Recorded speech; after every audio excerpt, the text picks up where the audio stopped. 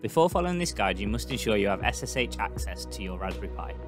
You can do this by going to the Preferences menu, located in Raspberry Pi Configuration, and clicking into the Interfaces tab, and toggling SSH to enable. Firstly, you will need to connect to your Raspberry Pi via SSH. The default username is Pi and password is Raspberry. Once logged in, you will need to run the wget command located in the description below. This will download the SBC installer from 3CX and begin the installation wizard. After reading and agreeing to the terms and conditions, you will then be prompted to type in your 3CX server address. This is usually https://companyname.3cx.co.uk. You shouldn't need to worry about the ports. Once this is done, you will then be asked for the SBC authentication key.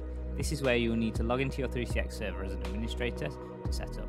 Now we're in the administrator portal, head to SIP trunks, add SBC, give the SBC a name to identify the site to help with any potential troubleshooting issues later on. You can then click OK. The password on this screen is not required.